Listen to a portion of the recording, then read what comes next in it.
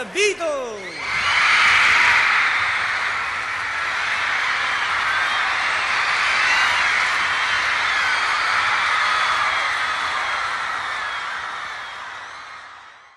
Hi everybody, this is John here. This is Paul, George, and Ringo. And we're very happy to be on your program once again. Hello everyone, this is Steve Marinucci welcoming you to another Beatles News Briefs. And it's been a while, and we hope that you're fine on your end, and we are too, because we're here. We thought we would, on this return show, take a look at 3 recent new releases by the solo Beatles. One by Ringo, one by Paul, and one by John. Let's start with Ringo's Zoom In, which was recorded between April and October of last year and came out in December. He released Here's to the Nights ahead of the 5-track EP, and there's no surprise there since it featured a wealth of guest stars, including some guy named Paul McCartney. It's a nice ballad, and we can see why he spotlighted it because of all the named guest stars. Besides Paul, there's Joe Walsh, Sheryl Crow, Dave Grohl, Lenny Kravitz, Ben Harper, and Steve Lukather, among others. And starting with an upbeat song has been Ringo's formula on his recent albums, and this time he didn't. This is a ballad. But as usual, his vocals sound fantastic. How does he do it for, how old is he now? And you can't miss Paul McCartney shouting in on the backing vocals there, making his voice known. Zoom In, Zoom Out, which kind of is the title of the EP Zoom In,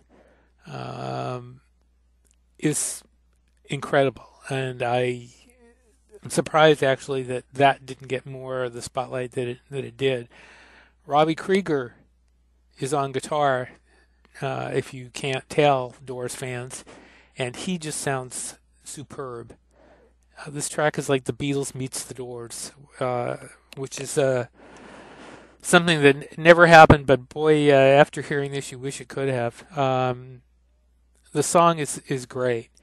It also features Benmont Tench on keyboards and Amy Keys and Wendy Wagner with some nice work on background vocals. The next song, Teach Me to Tango, is a party rocker with some nice guitar work, though it's not as distinguished. Distinguished is probably the wrong word. It's probably not as interesting as the other 2 tracks. Waiting for the Tide to Turn is a very soulful song, not surprising since Nathan East is on bass, and it's a nice ode to reggae, which you don't hear Ringo do very often. He's talked about his love of reggae in the past. The final song, Not Enough Love in the World, is Ringo's trademark to Peace and Love, which he's been doing all along. All in all, this is a nice set that shows Ringo is keeping his music alive and well. It'll be interesting to see what he takes when he goes back out on the road. And I think the song Zoom In, Zoom Out is destined to be a Ringo classic. Okay, next we're going to talk about Paul McCartney's McCartney 3. And for all the upbeat and unity of Ringo's Zoom In, McCartney 3 just doesn't have the same cohesiveness. McCartney 1, of course, was fantastic. It was the first McCartney solo album. It came out of the blue.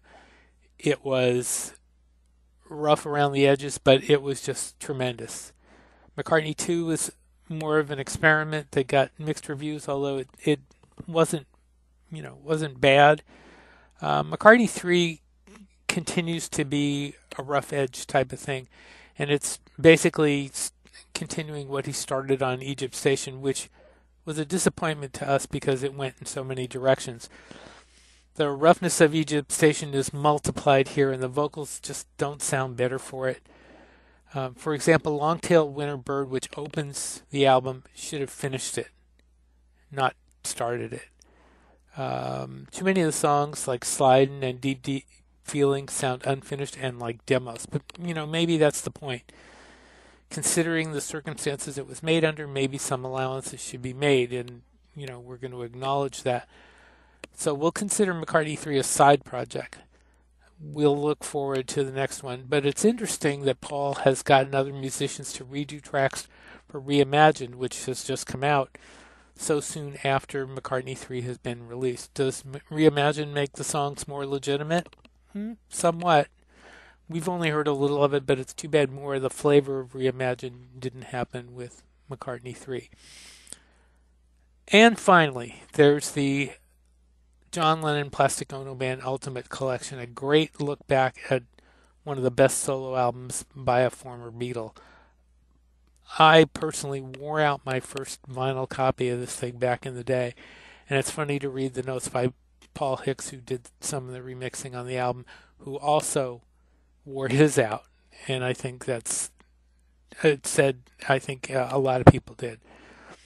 The set is respectful to the original album with outtakes, raw studio mixes, evolution mixes, demos, and jams, which was Yoko's wish. She had a big say, of course, in how this thing was put together.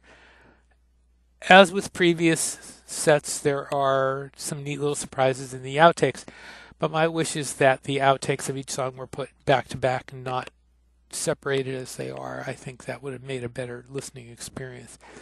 Still, this album was such a tremendous work when it came out, and it's nice to see the additional tracks released to the public for the first time.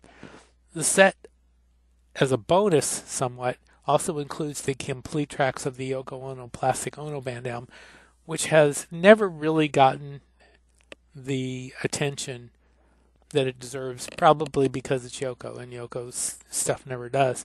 But if you're a Yoko fan, this is one of her best albums, and I'm glad to see them add that onto the John Lennon stuff. It's great. So, anyway, it's a short and sweet podcast. That's it for now.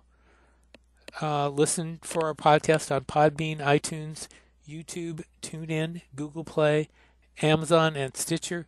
Subscribe to us, and please let us know what you think, and interact with us on our Beatle News and Information page on Facebook, where you can get the latest Beatle news, both ours and what's going on around the world all the time.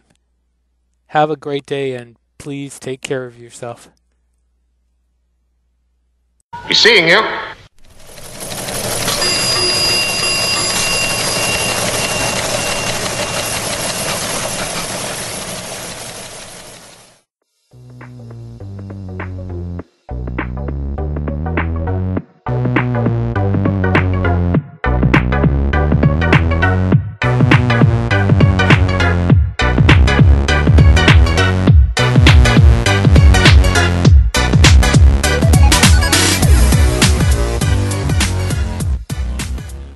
Keep that one. Mark it fab. What a show!